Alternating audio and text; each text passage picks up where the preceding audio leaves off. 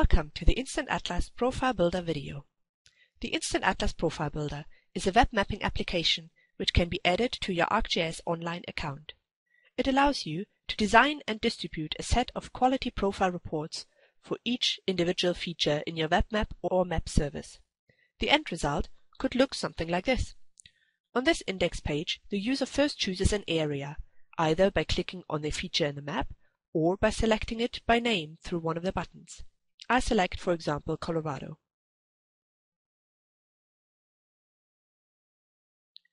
Then the profile opens. First, it shows a cover page. On the next page, a table of contents and a short summary. And the actual data content starts on the third page. You can see that a profile can contain several pages with different elements, such as images, different charts, texts, break lines, and so on. The administrator defines which elements should be visible, their size, location, and the data displayed in them. The administrator also has a great deal of flexibility when it comes to changing the look and feel, colors, fonts, etc. of the profile. The data you can see comes straight out of the connected ArcGIS Online web map. So if the data in the web map gets updated, the changes will automatically come through in the profile. This is a profile for Colorado. If I wish to change it to show the data for a different state, I can simply go back to the index page to select a different feature. For instance, Alaska. Now the same profile fills with the values for Alaska. It is not necessary to create the profile multiple times for each feature. The administrator defines it only once, and the application simply pulls the values for different features into the display. You can see that it is possible to include comparisons to, for example, the national values, and even to define text rules, which allow different texts to display depending on certain attribute values. This text, for example, compares the value for the selected feature with the value for the whole of the United States, and depending on the result, it either shows higher, lower, or equal to the United States. So now let's have a look how you create such a profile. First, you will need a web map within your ArcGIS Online account, which should contain at least one feature service.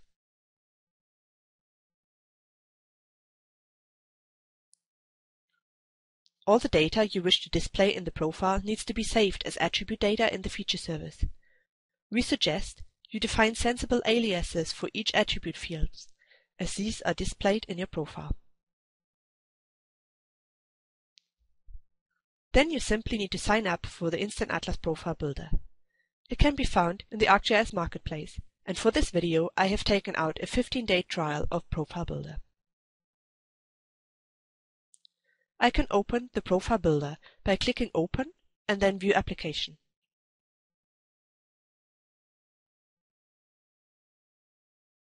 Here I am asked to sign in with my ArcGIS Online account details.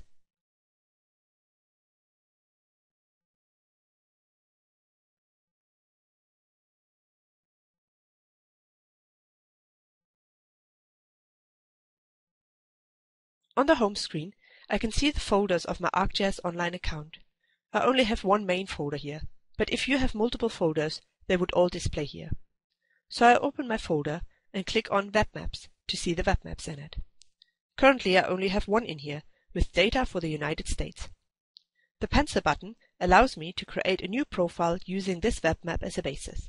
So let's do this.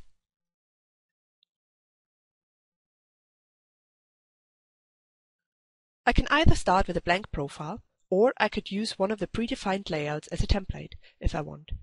I will choose a blank profile to show you how to start from scratch. Now I am asked to pick an attribute field which contains the feature names. The application offers me two fields here, as those are the only two with textual data in it. I choose the one called State Name and click Create.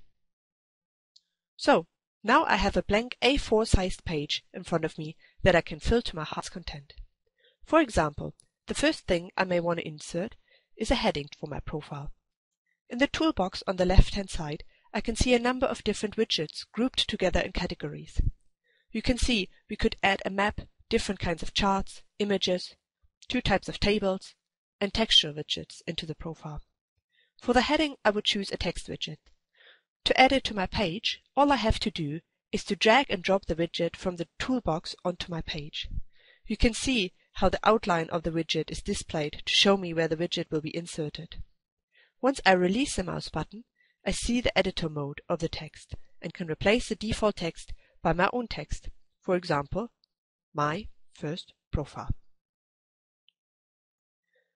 I can now format this text as a heading. Give it a different color, for example, crimson red. Change the font size and the font family.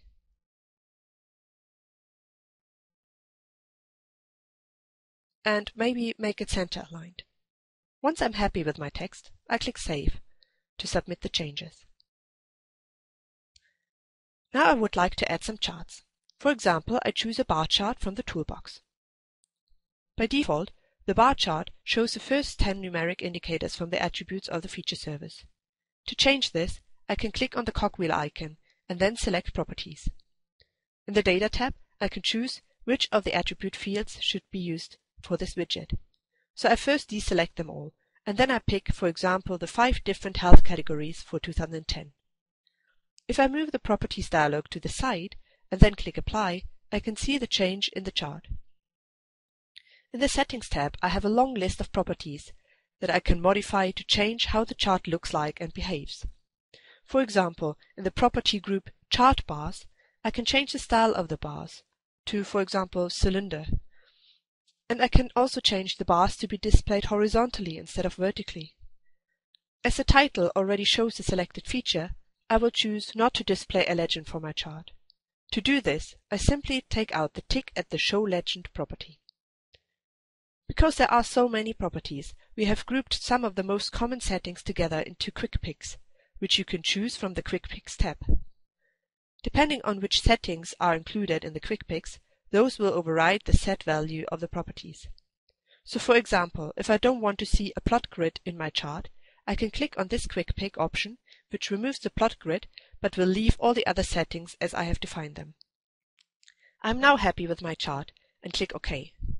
I can change the dimensions of the widget by dragging the handlers on its borders, so I could make the chart a bit narrower to make space for other widgets.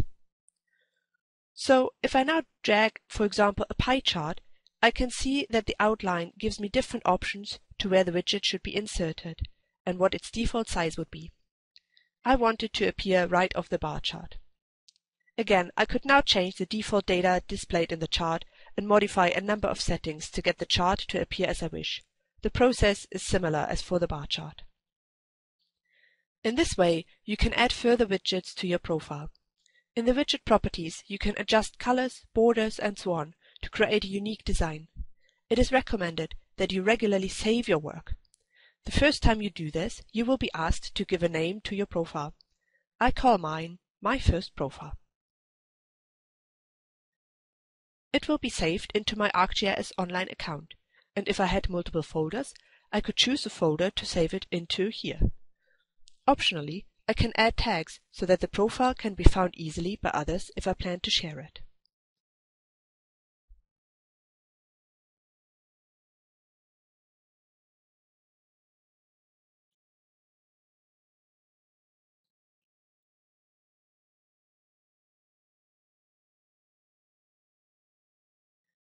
Now that the profile is saved, I can preview it using the Preview button.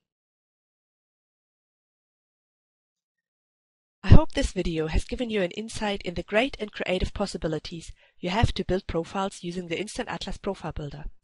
If you have any questions regarding this application, please do not hesitate to send us an email to support@instantatlas.com.